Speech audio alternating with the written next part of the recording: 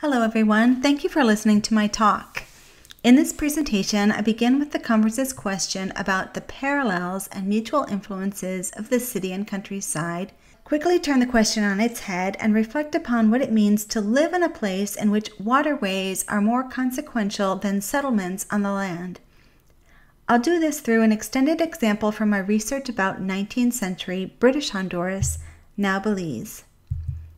The opening example in the conference's call for papers is the 2020 Guggenheim exhibition by Rem Koolhaas and Samir Bantal called Countryside, the Future.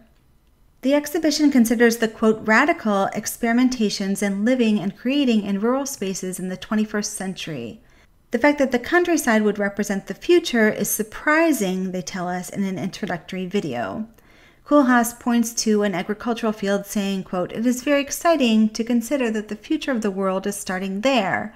Bantar says that the countryside is the, quote, "forefront of modernization, something we thought the city was." The designers are obviously subverting the modernist notion that cities are the loci of progress and modernization. But are they really? Both modernism and the new Guggenheim exhibition draw from a specific time-space matrix, in which populated settlements on the land are distinguished from one another in terms of size and population density, and places on the land have temporal characters. The Koolhaas-Bantal exhibit differs by crediting rural sites as bearing the potential for progress and modernization. The whole notion of modernization itself is problematic, of course, but two additional problems linger: the dichotomization of city and countryside, and the assumption that progress is situated on the land. The city-countryside dichotomy focuses attention on two spatially distinctive places on the land. But we know these do not exist as isolable locations. They are connected and interdependent in many ways. In many instances, it may be the connective tissue between spaces that is the source of energy, movement, and innovation.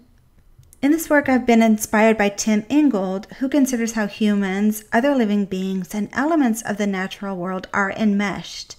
We do not exist in isolation, but we affect one another mutually, as we are all in the process of becoming. We are all moving and growing simultaneously with and against one another. We are used to thinking of humans as the drivers of progress in history, but various elements of the world around also have power, assets, energy, and they create risks and rewards. Now let's dive into our example, the life of the river. In 19th century Belize, rivers and streams were the means with which people oriented themselves in space, the primary channel of long-distance transportation, a focal point for nearly all productive and commercial activity, the locus and focus of political disputes, and symbols and indices of both danger and freedom. In the 19th century, what is now Belize was the fledgling colony of British Honduras. It was a region reigned by water. Bordering on the Caribbean Sea with low average elevation and a hot tropical climate, a tangle of rivers, streams, lagoons, and mangrove swamps carves out pockets of Cahoon ridges and thick hardwood forests. The extensive system of waterways is sustained by heavy rainfall throughout the year, heaviest in the rainy season of summer and fall. Those conditions hinder overland navigation, and the early Spanish colonizers discovered that paths for horses and mules would be quickly overgrown by vegetation and washed out by rains, and wagons would sink in the mud, especially during the rainy season. One road to Bacalar, for example, became known as Horse Bones for its notoriously perilous mud traps. Consequently, all the way through the early 20th century, nearly all long-distance transportation was conducted by water, specifically pit-pan canoe, which can navigate even the shallowest of streams. Rivers represented wealth.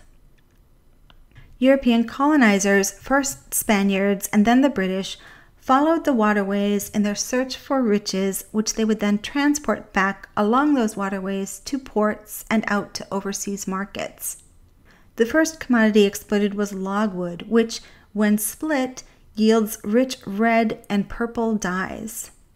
As red and purple were the colors of royalty and nobility, logwood trees were a coveted prize. Logwood grows in thick stands right along the water. The base of the tree is the portion from which the dye is extracted, and the trunks would be cut into small logs bundled on a person's back and transported via the small canoes. Notice that I haven't said anything thus far about countryside and towns, because in the 18th century they were almost an afterthought. The woodcutters, including the British and enslaved people of African, indigenous, and mixed descent, did not live in permanent settlements, but made temporary camps, building small huts or sleeping in hammocks extended between trees. They did not seek to own land because what they wanted was to be able to move wherever the trees were found. The British woodcutters laid temporary claims to stretches of lands called works. They would erect a hut along the water's edge and extend out from it in both directions. The rivers represented progress, not settled towns. When semi-permanent settlements were established, they were associated with women, children, and food cultivation, not progress. Incessant warring with Spain was occasionally broken up by treaties and times of peace. In a series of treaties in 1763, 83, and 86, Spain allocated a portion of its lands in Central America to Great Britain for timber harvesting. The limits of the timber harvesting region were defined by rivers, streams, and lagoons. That made sense because, in the absence of regular surveyors, waterways were the most visible markers of location. In addition, the waterways were not only useful points of orientation, but they were in fact how people were oriented. Nearly all productive activity, commercial and otherwise, was done in relation to the waterways.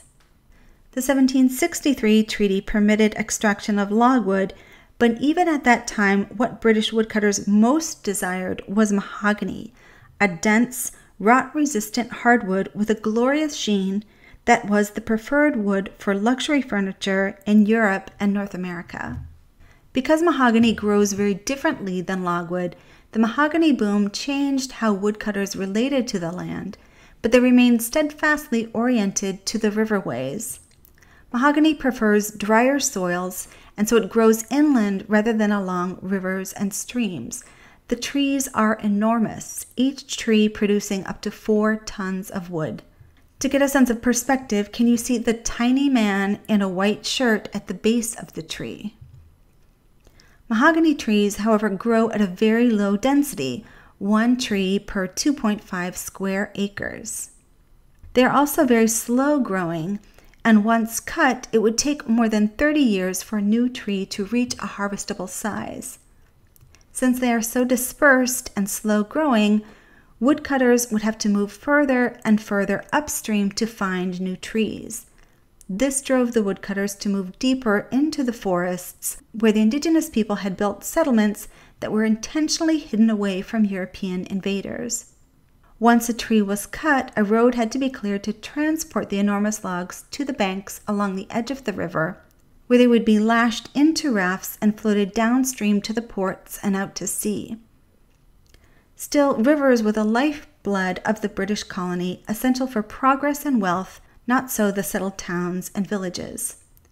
Very little commercial activity took place outside of what was transported by water. Rivers were political. Rivers were a primary, even the primary, political concern for British officials in the 19th century. Since the treaties with Spain established waterways as the borders of the British timber harvesting region, of critical importance was which one of a river's multiple tributaries would represent the source of the river and therefore the true boundary between British Honduras and Mexico. After Mexico gained independence from Spain, Britain saw the opportunity to possibly claim sovereignty over British Honduras and transform what had just been a timber extraction region into a fixed colony.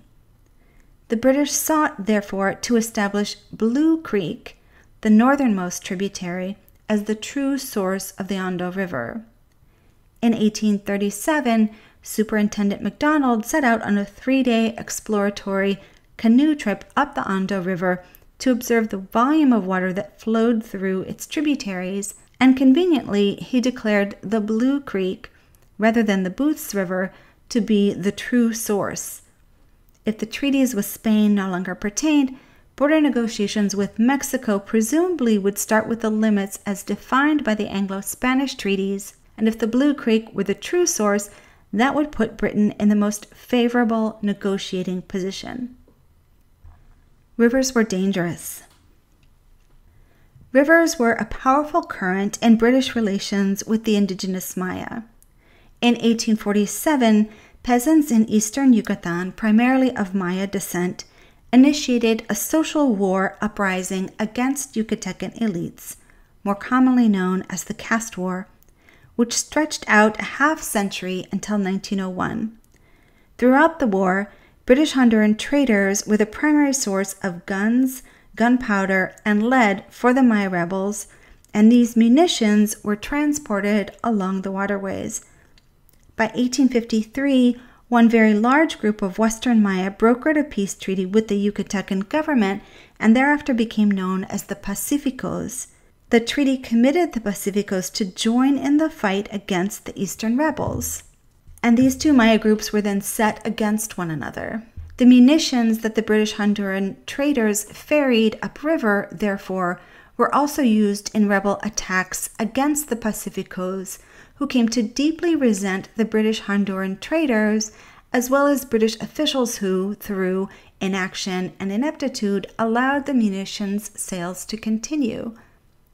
Both Maya groups began to charge the British Honduran timber crews for rent on lands they used, in part because those funds would support their defense.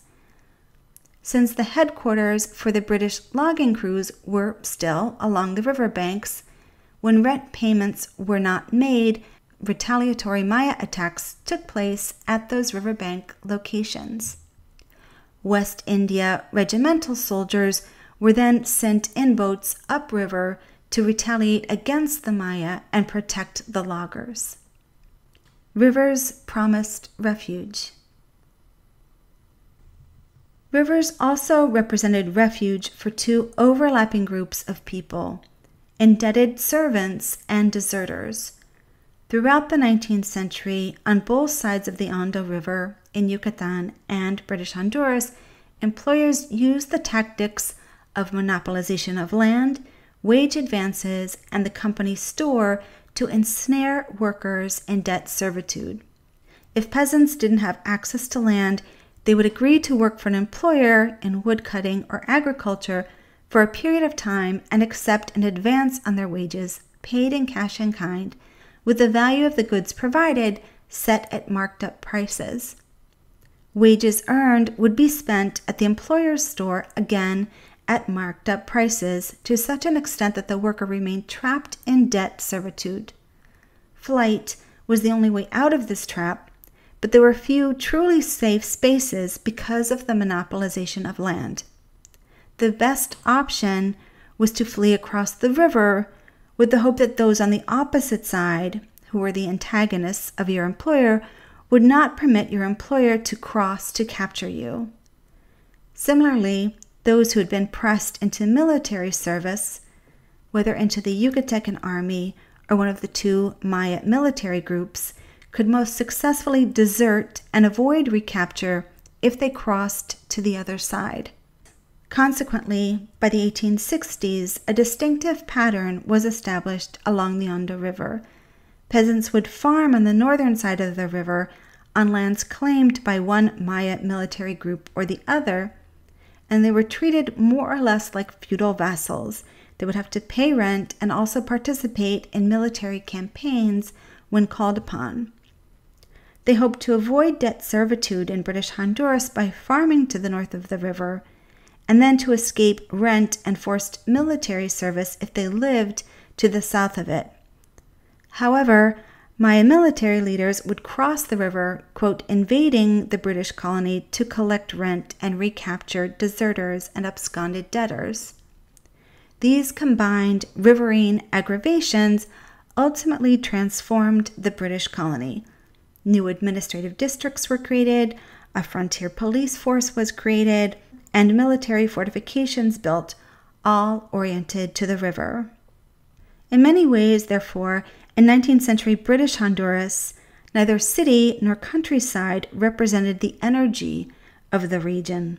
What powered everything, kept everything electrified and charged in the form of wealth, political negotiations, flight, and armed conflict were the currents and torrents of the rivers. What does this mean for architecture, design, and built forms? It might mean listening to the stories of the local rivers, coastlines, forests, engaging with them and honoring them in some way.